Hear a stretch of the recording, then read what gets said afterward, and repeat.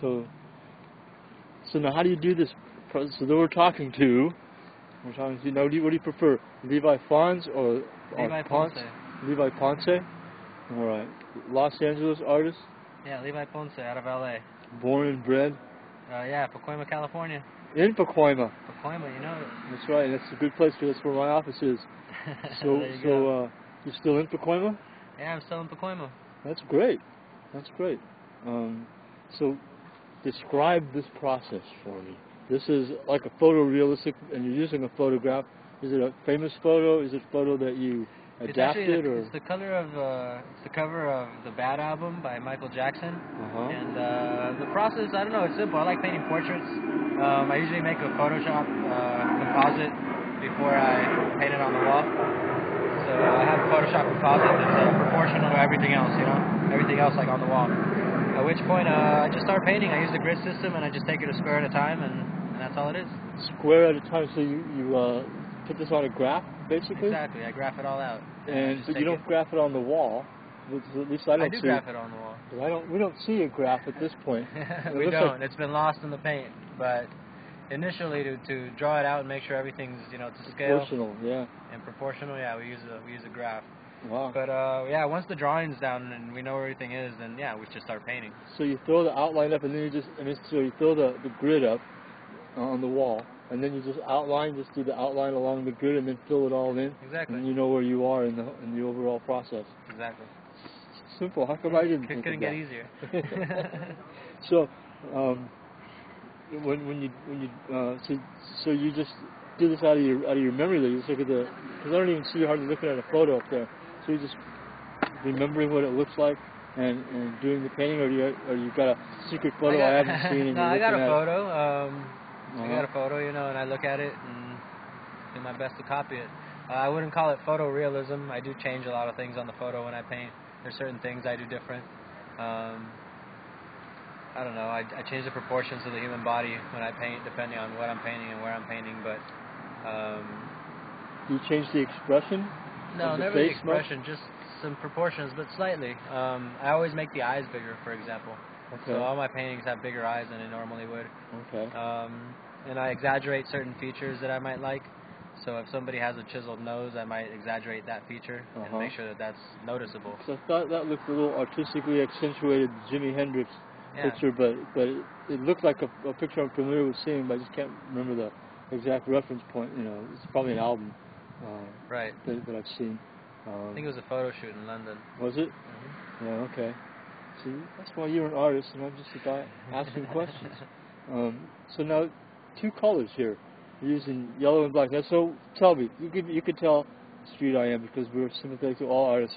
Just low budget, you can only afford two colors, or... That's exactly what it is. Or why did you choose yellow and black? I chose yellow and black because the building was already yellow, and the building owner had some yellow left over, so all I had to do was buy black.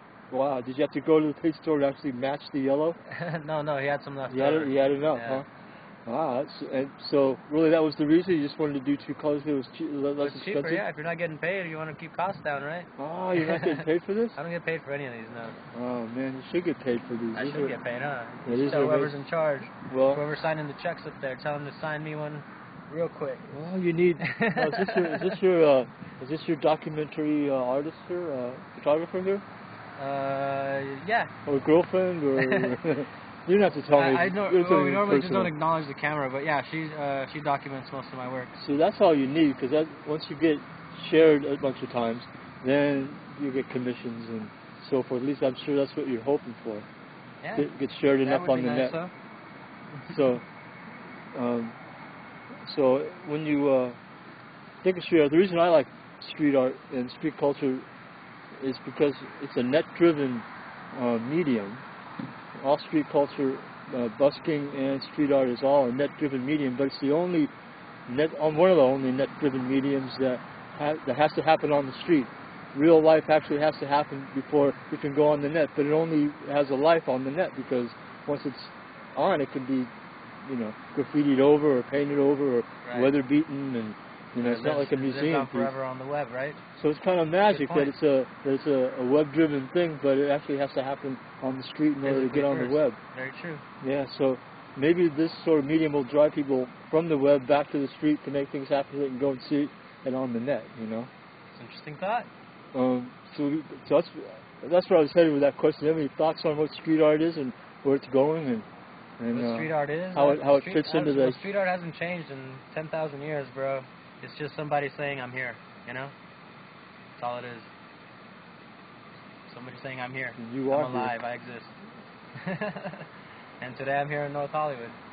And who's building this, and how did you get permission? This building belongs to a buddy of mine named Rel. Okay. He's my buddy now, but he owns the building and rents it out to several recording studios. Oh, okay. I've heard the name before. I don't know why, but it's just a name someone else has it. But, cool guy. Yeah. And yeah, he saw me when I was painting the one across the street, and he said, "Hey, I'd love to get something on my building. If you want to paint, the wall's yours." So.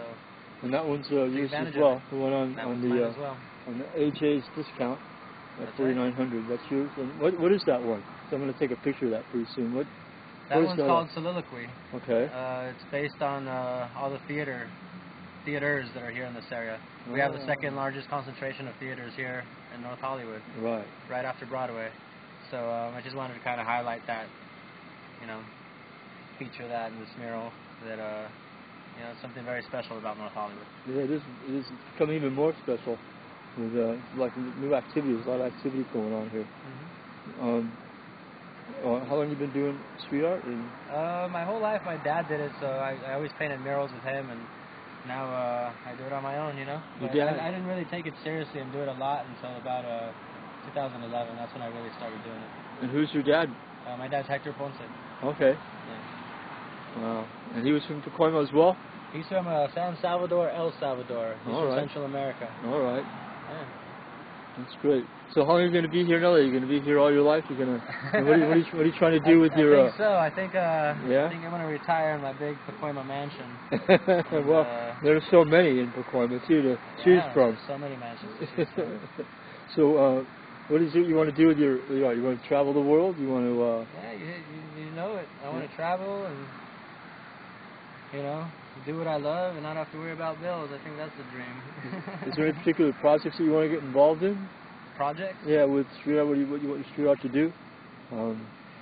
Particular projects that I want to get involved with? No, not really. I mean, I'm into everything. You know, I'm into everything positive. So as long as I'm painting, I'm cool. It doesn't have to be anything special or anything big. I just like painting. So when you were starting out, did you find yourself scribbling on everything and doodling on everything?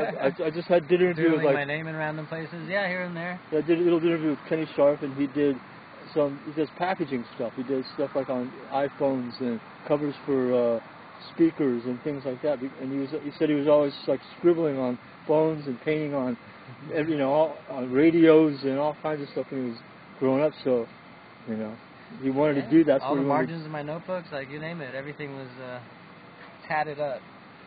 Tatted up. That's great. So you're going to be, so you were basically driven ever since you were young to just be creative, right? Yeah, basically. I've always been around it. It's always been what I do, you know. That's great. Hey, thanks a lot. It's a great mural. I'm going to come back. When do you think it's going to be done? Thanks. I think one more weekend. One more weekend? Yeah, so I was here last Sunday. I'm here this Sunday. I think one more Sunday and we'll be all right. So I can come back next Sunday and I can take the last photos and it'll be a finished product. Yeah, I welcome you and anybody else who wants to come along, man. Yeah, come on down, 4900 Lancashire Boulevard on a Sunday. There you go. Something about 12 o'clock, 1 o'clock, is that what it is? Yeah. All right. Hey, thanks a lot. Thank you, man.